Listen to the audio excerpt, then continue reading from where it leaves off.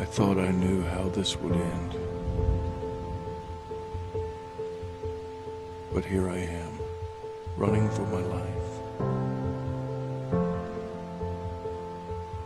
Or is it running from my life? Running from everything I thought to be true.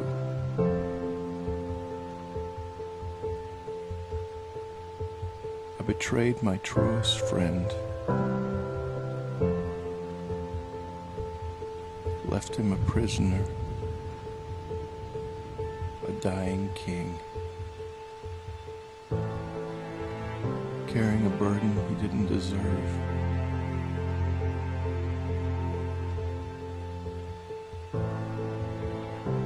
My master is betrayed.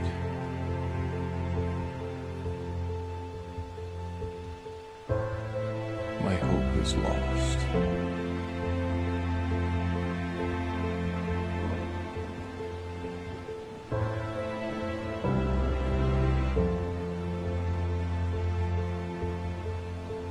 I thought I knew how this would end,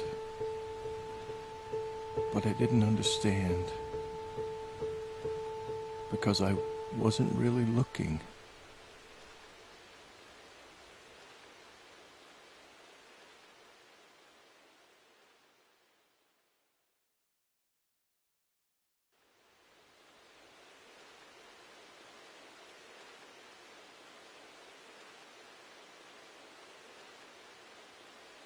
I thought I knew how this would end, but here I am, waiting. He's gone, and now all hope is lost. What happens next? When all hope is lost, there is no next. There is no running. Only waiting, frozen in time, while the world moves on around me. You said you would never leave me, but where are you now?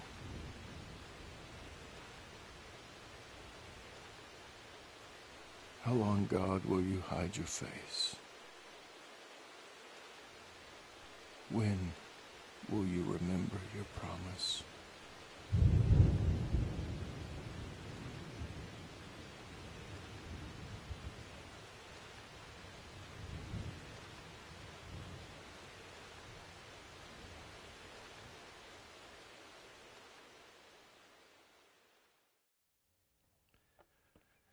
I love studying history.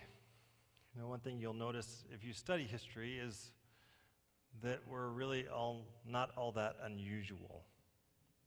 History has a habit of repeating itself, going in circles. A couple statements from different people. William Wilberforce, picture that we have on the screen here. He's one of the leaders of the group who worked to abolish slavery in England, right? In 1801, he refused to get married. Why? He said, "I dare not marry. The future is so unsettled." William Pitt, another English statesman, was just depressed about the state of things in the world. He remarked in 1806, "There is scarcely anything around us but ruin and despair." Lord Shaftesbury, yet another English statesman, in 1848, he declared, "Nothing can save the British Empire from shipwreck. Nothing."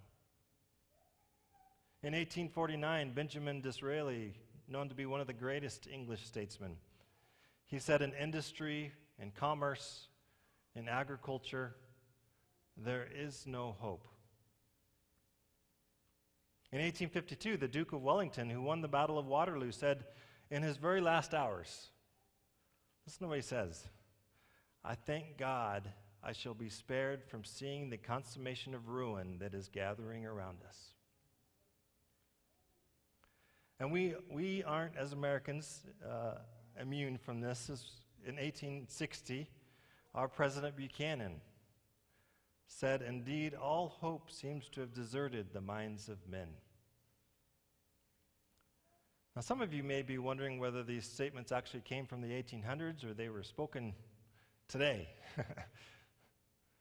They all seem to be so familiar. Maybe they're not talking about building a fence along the Mexican border or anything like that, but they all seem so familiar. Compare their thoughts to one of our modern-day philosophers, Chicken Little, who once said, what? The sky is falling. See, you know him too. But there seems to be this trend towards pessimism in our world today, doesn't there? Have you noticed that? Now, often this kind of attitude, this pessimistic attitude, it can affect people's lives. It can limit their potential.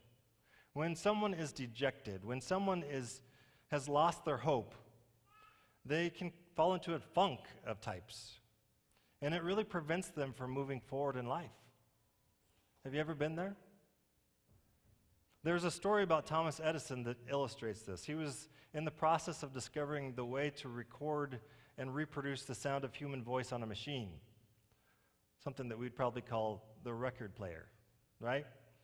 Edison worked on this project long enough that he had a pretty good idea how the machine was going to work, so he calls in his model maker, and he hands his model maker this rough sketch in pencil of his idea, and he asks this man to make a working model of this thing. Well, the model maker took one look at that sketch, and he said, impossible.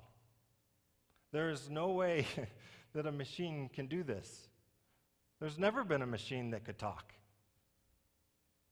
Well, Edison, in spite of this pessimistic attitude, he kept his hope.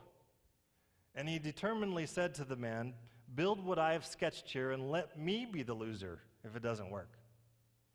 So the model maker decided to trust Edison, and the rest is history, right?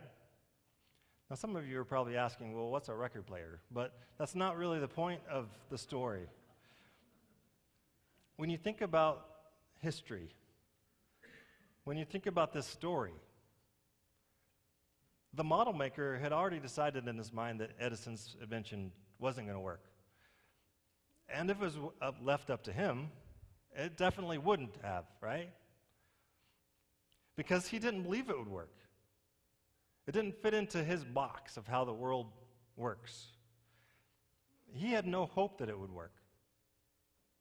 Yet Edison's hope was strong enough for the both of them, wasn't it? Hope is a very powerful thing. Hope can motivate us. Hope can give us a vision of a preferable future. In hope, we define how our lives should turn out, how our world should be going. It keeps us moving forward in things. But not having hope, that can be just as powerful, can't it? It can be devastating to a person. When our hope is shattered, despair sets into us. Nothing seems to make sense to us. We just can't see how things are going to turn out for the good. There's just no way. Have you ever been there? Maybe some of you are there right now. If you have your Bibles with you this morning, would you turn with me to Luke chapter 24? Luke 24. We've been following the story of Jesus and his disciples the last few weeks, and last week we finally got to the part of the story where Jesus died. Jesus died on the cross. And Jesus' followers had a hope of how things were going to turn out with Jesus in the world, but I can honestly tell you that it didn't include Jesus dying, did it? That wasn't in their plans at all. They had this idea of what the Messiah was to be, and their Messiah was going to be this strong military leader who would come in and would save them from the tyranny of the Romans who were pressing down on their people. This Messiah, he would come in and he would sit on his throne and he would finally bring peace to their country and good times. There really was no room for this Messiah to die. This view of Messiah, he couldn't die. He was all-powerful. And they'd spent the last 3 years of their lives, these disciples, hoping, more than hoping. They knew that Jesus was the Messiah. They were sure that he was the answer to their problems. But this last week of Jesus' this life, it just brought devastation to their ideas, devastation to their hope. How could God allow Jesus to die like this? Jesus, how could he die like this if he was the Messiah? Well, maybe he wasn't the Messiah. And then the question would be, how in the world did we get led astray to follow an imposter like this? Why would God allow that to happen? The crucifixion, it broke the disciples, broke them. It put everything that they believed into question. Everything that they had hoped. It really rocked their world, didn't it? How could they ever trust again? How could they ever trust the truth again? Have you ever been there? As we reread in the earlier service, following the death of Jesus, or not earlier service, but earlier in the service, following the death of Jesus, there were some women who went to the tomb on Sunday morning to anoint Jesus' body, his dead body. And to their surprise, they found the stone that sealed the tomb rolled away. And they went inside the tomb and they found that there was no body in there. And two men, two angels appeared to them and told them that Jesus wasn't there. He's risen. But was that enough to restore the hopes of the disciples? Let's read beginning with verse 9 of Luke 24. It says, when they came back from the tomb, they told all these things to the 11 disciples, to all the others. It was Mary Magdalene, Joanna, Mary the mother of James, and the others with them who told this to the apostles. But they did not believe the women, because their words seemed to them like nonsense. Peter, however, got up and ran to the tomb. Bending over, he saw the strips of linen lying by themselves, and he went away, wondering to himself what had happened. When the women returned from the tomb to share what they had seen, you can kind of sense the attitude of the men, couldn't you? Nonsense. It's crazy.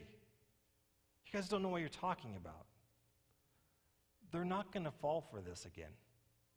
They'd already put their hopes in Jesus. They weren't going to do it again. They had truly lost hope. When Peter arrived at the empty tomb, all he could do was just wonder. He wasn't going to take another stab at faith. Peter had already tried that with Jesus and failed. This time was going to be different. He's going to wait for a little bit more proof, right? Peter was pretty certain that he wasn't very certain about things. But let's keep reading. Verse 13, now that same day, two of them were going to a village called Emmaus, about 7 miles from Jerusalem. They were talking with each other about everything that had happened. What was happening? They were just kind of meandering down the road, wondering what had just happened to them. They were confused. They were probably in a state of despondency and depression. You could have probably seen it in their posture, how they were carrying themselves down the road. I just can't believe that Jesus let us down. How could we be so stupid to believe in him? To waste a few years of our lives on this guy. I just can't believe it. Then in verse 15 it says, as they talked and discussed these things with each other, Jesus himself came up and walked along with them. But they were kept from recognizing him. So Jesus himself actually came on the scene here. Now what kept them from recognizing Jesus? Do you think it was their pessimistic attitude, their depression, their disillusionment, their hopelessness? We don't know. But I think it's important to see how Jesus responds to this situation. He could have been pretty frustrated with these guys for not getting it. I mean, he'd spent 3 years of his life investing in them. How could they not get it. But you see how he responds. The Bible says that he came up and he walked along with them. He came up and he walked along with them. The Greek here literally means that Jesus drew near and he journeyed with them. Isn't that a great response? Aren't you glad that you serve a God who's willing to come alongside of us when we're weak, when we're frustrated, when we don't know for sure what's supposed to be happening here, we're a little depressed, we're struggling? A God who knows that we're hurting and draws near to us. Verse 17, he asked them, "What are you discussing together as you walk along?" They stood still, their faces downcast. Again, you could see the despair, the downtrodden, the hopelessness in them. One of them, verse 18, named Cleopas, asked him, "Are you only a visitor to Jerusalem and do not know the things that have happened there in these days?" And Jesus asked, "What things?" Why would Jesus ask such a question? You know that he knows what's happened. It happened to him, right? Well, I believe that he was actually preparing their hearts and minds to be taught. He wanted to hear from them what they believed about the situation so that he could speak into those things. And what did they believe? Well, continuing on in the passage, about Jesus of Nazareth, they replied. He was a prophet, powerful in word and deed before God and all the people. The chief priests and our rulers, they handed him over to be sentenced to death, and they crucified him. But we had hoped that he was the one who was going to redeem Israel. And what is more, it's the third day since all this took place. They had hoped that Jesus would be the Messiah, that Jesus would be the one to redeem Israel from the Romans. But now Jesus is just a prophet to them, just a teacher who lived and died. But we'd hoped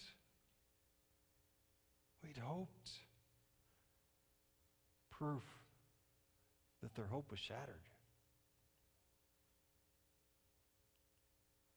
Verse 22, in addition, some of our women amazed us. They went to the tomb early this morning, but didn't find his body. They came and they told us that they had seen a vision of angels who said he was alive. Then some of our companions, they went to the tomb and found it just as the women had said. But Jesus, they didn't see.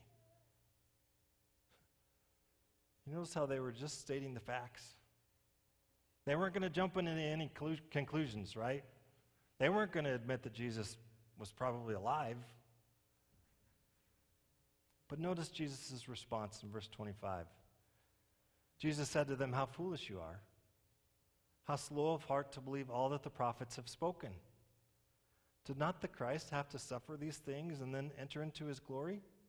You see Jesus here chastising them a little bit for not knowing their scriptures, for not looking at the whole story, for not believing all that the prophets had spoken.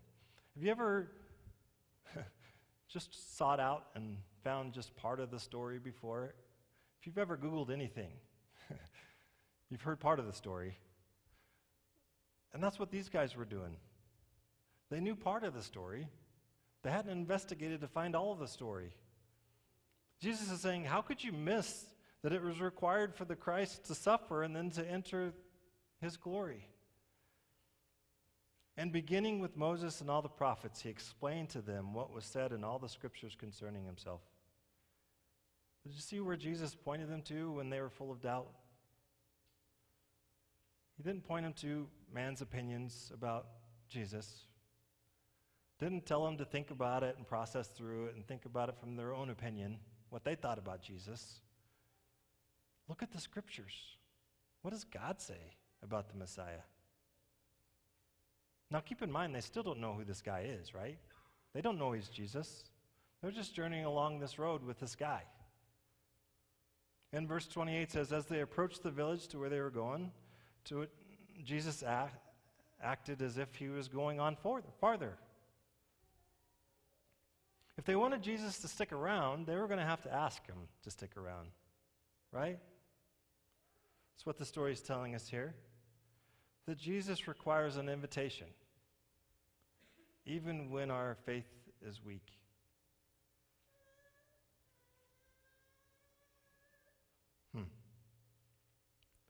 Is there any possibility that they could include in their life script a suffering Christ? Would they ever make that sense in their minds? I mean, this wasn't something that they'd been taught since they were a kid. They would have really had a tough time with this teaching. Would they reject this teacher, this guy that was offering this other opinion about the story? How do you respond when Jesus changes your life script, when Jesus changes your understanding of hopes and dreams? What did these two disciples decide? Well, verse 29, it says, they urged him strongly, "Stay with us, for it is nearly evening, the day is almost over." So Jesus went in to stay with them. They did in fact decide to invite Jesus in, didn't they? Even though they didn't know who he was, even though they were struggling with this idea of the suffering Christ, the suffering Messiah, they didn't quite understand everything. They're still struggling through this doubt. And you notice that Jesus went in to stay with them, right? When Jesus is invited, he comes in. Even when we're not 100% sure about things, when he's invited, he comes in. He carries us through those moments of struggles. He's not expecting us to have it all together. He wants us to invite him in. Verse 30, when he was at the table with them, later on that evening, he took bread, he gave thanks, and he broke it. And he began to give it to them. Something that they were familiar with, right? Something that just happened a few nights before. And their eyes were opened, and they recognized him, and he disappeared from their sight. Now, that's just a simple little verse to stay there, but wow. Wow. I mean, can you imagine being there for that? The two were down in the dumps. The two were thinking that everything was going wrong in their life. They were full of doubt. They were not certain about anything. They invite this stranger in, this one who's kind of come alongside of them on the journey, and then Jesus reveals himself. He breaks this bread that he did a few days earlier. He again emphasizes what? The suffering Christ, the suffering Messiah. His body broken for them. And all of a sudden, this great big light bulb comes up, right? And they realize that it's Jesus who's there. Can you imagine the hair standing up on the back of their neck? When they realized just who it was who was with them. Now remember, they thought he was dead. There's a dead guy sitting at the table. I mean, there's movies about this, right? Total shock. Mouth-dropping amazement. Whoa, this is Jesus. Holy cow. Now notice that they thought that Jesus had tricked them, that he had brought disillusionment and pain into their life, that he had abandoned them, that he had left them when he died. But Jesus, he was right there with them. Even in those moments of doubt, when they didn't believe it, he was right there with them. All they had to do was open their eyes. Does that ever happen to you?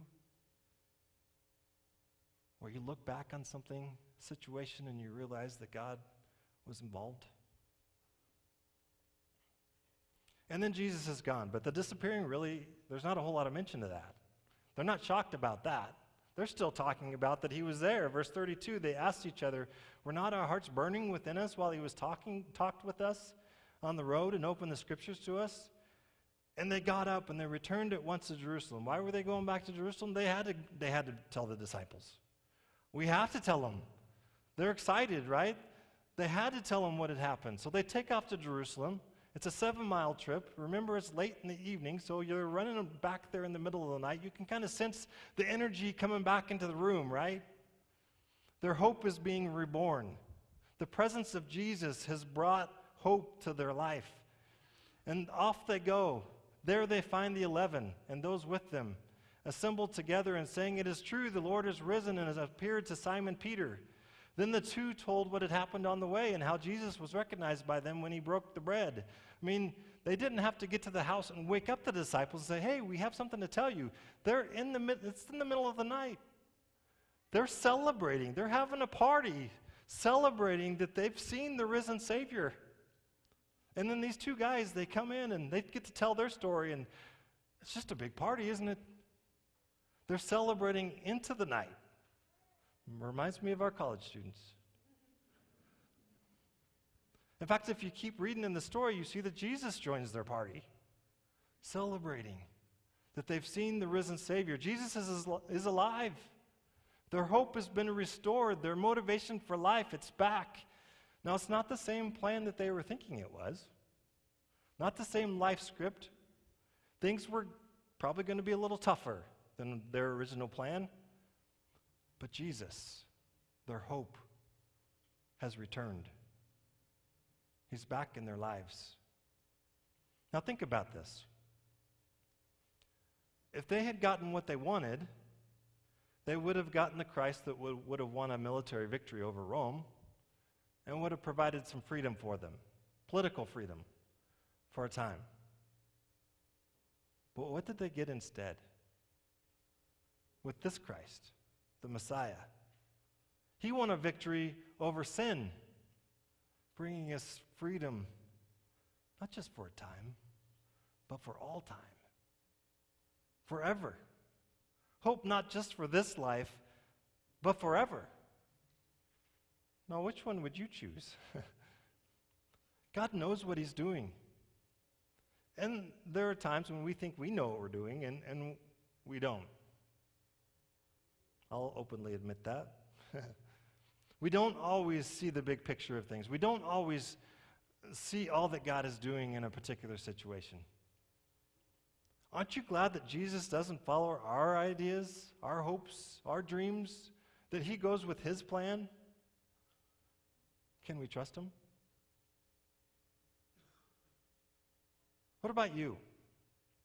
Is your script in life, your hopes, not quite going as planned? Have you lost hope? Are you willing to allow Jesus to draw near to you, journey with you, to be a part of your life? Maybe you're wondering where Jesus is in all this stuff that you're going through. Have you really checked to see if he's already there with you?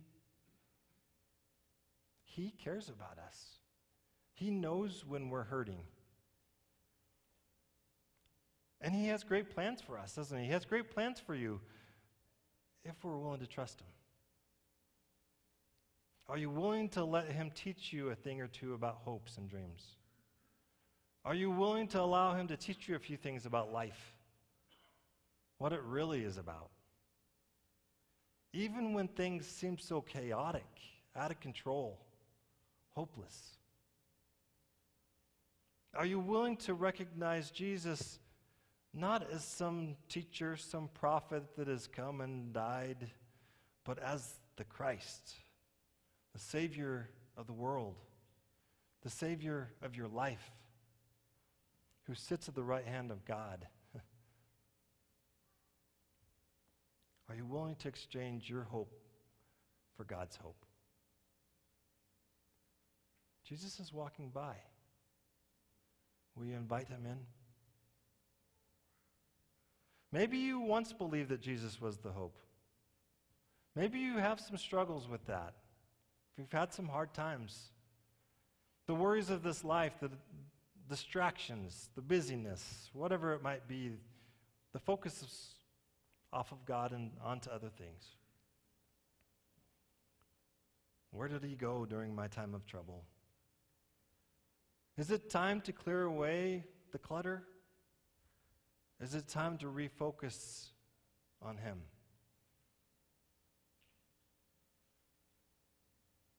Jesus is walking by. Will you invite him in? Let's finish the story we started earlier.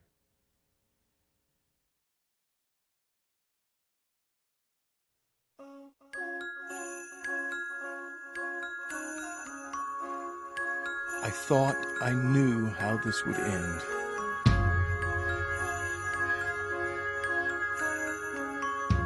But I wasn't really looking.